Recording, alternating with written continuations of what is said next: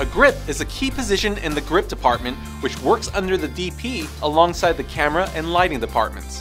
While a gaffer is responsible for setting up and adding lights, a grip is responsible for cutting and shaping light to achieve the DP's desired look. Grips are also responsible for any equipment rigging or mounting needs for the team. Hey fellow filmmaking pros! Remember to subscribe and check out our other videos with education on the craft, business, and tech to up your filmmaking game. Check out the links in the description to learn more about the Academy, and don't forget to join the discussion in the comment section. I'll just wait here until you do all of that.